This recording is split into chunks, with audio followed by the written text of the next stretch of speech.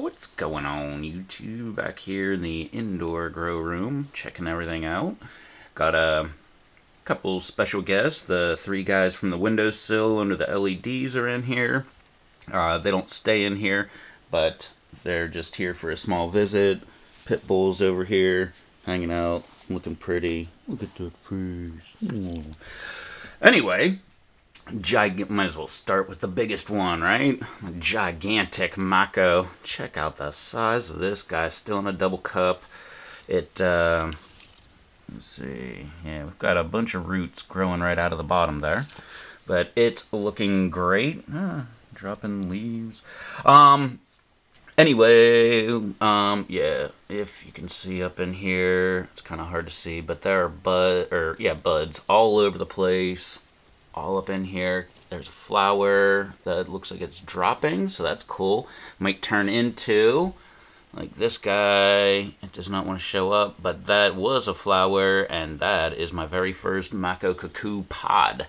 So, I've got my very first pod of 2017. Wow, that's going to get some getting used to. But other than that, it's looking pretty good. Was going to point out the edema. Where's the edema? A couple of these leaves have edema really, really bad. And I think it's this one right here. Yeah, that one does. But it's not going to show up on camera. But I don't know what the deal is with the edema. I want to say it's the LED that caused the edema, but I swear for some reason it showed up like a day or two before I installed the lights. But that's what's just going on with my mind. I keep thinking of that. Also, my beautiful little contest Reaper. Carolina Reaper, looking very nice. It's looking very weird and awkward with bigger leaves in the cup and stuff. That's because I replanted it. I have it written on the side of the cup here. Planted it 11-1, it came up 11-15. That's all the bigger it is. And it's just been so slow, and I was wondering what the heck was going on. I didn't even have any perlite in the soil. It was pretty much straight potting mix. And I threw it in there, and that's where it was growing. So I pulled all that out. It actually does have a very nice root mass, and actually, it has roots coming out already. That's like 1 day of growing, and now it already has roots coming out. Feeding it Master Blend. My Master Blend container back there, of course. And I swear it has gotten like, I don't know, an eighth bigger so far, wider that is, in leaf growth. Leaf growth? Yeah, that. But anyway, that's my beautiful Reaper. My avocado, if you remember, it had 3 leaves that were looking very crappy. Well, they fell off. Now I've got this. I've got new growth right there coming out of the center. Yeah, I don't know. And it's still in water, still. And also, my cutting here of my pink tiger. Look at that thing, man. Nice root growth, so I guess I should go ahead and plant it. Couple new leaves and stuff like that. Nothing really new on the top. I haven't really seen it start to grow or anything. I've got my seed container back here. Seed starting container. I love using those with the containers you buy plant starts in. I just like to fill them up with some soil and everything, but that is not coming up for me this year, so maybe that is not a good way. I went to the egg carton method, and that's where I got a bunch of these ones coming up. Actually, I got a bunch of them out of there, but I got a bunch of them coming out of these things too, and look at this. Even have another one right there. There is a cucumber, and I haven't grown cucumber in so long that I forgot all about them. So, this year, I made an effort to go ahead and throw them in there. You having a good time here, puppy dog? Yeah? Okay. Right over here, if that's going to show up, my white devil's tongue. Look at that. Looking beautiful. Just starting to throw off some new true leaves and everything like that. And starting to look big. We got 2 in there. There's one over here. Does not have true leaves yet, but it's coming. I've got a yellow Trinidad Moruga scorpion, and that guy has true leaves. Look at that. Looking very, very nice. Next to it, I've got my King Naga with another King Naga way down below. Did I say I got these from Susan?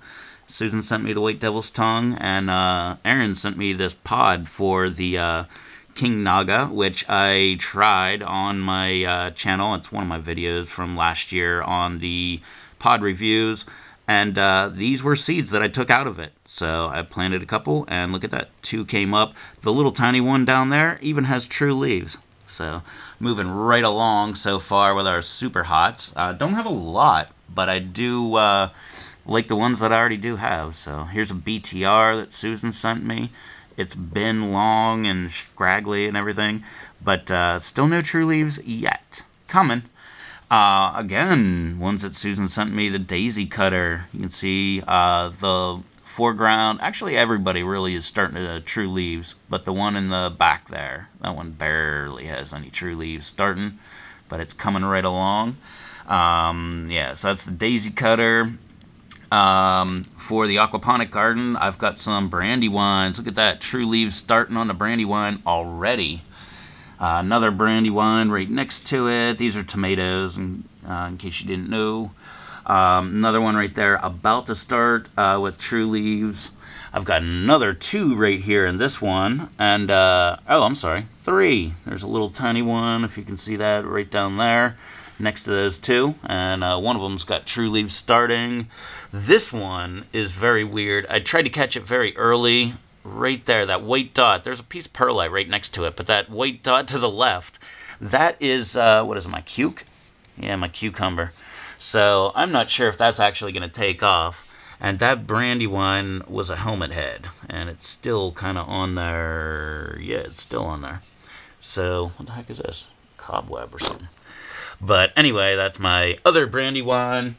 Come back over here, look down from the lights with the cobwebs all over my hand. What the heck is going on here? Shop lights were in the garage. That's where the spiders live. If you can see that moving around in the background, I believe that's some fungus gnats that came with my soil. Hey, they were free. But, yeah, and I didn't do this freeze your soil or throw it in the oven for a while. I don't really agree with the throw it in the oven part, but, or the whatever, oven for 120 or something for like whatever.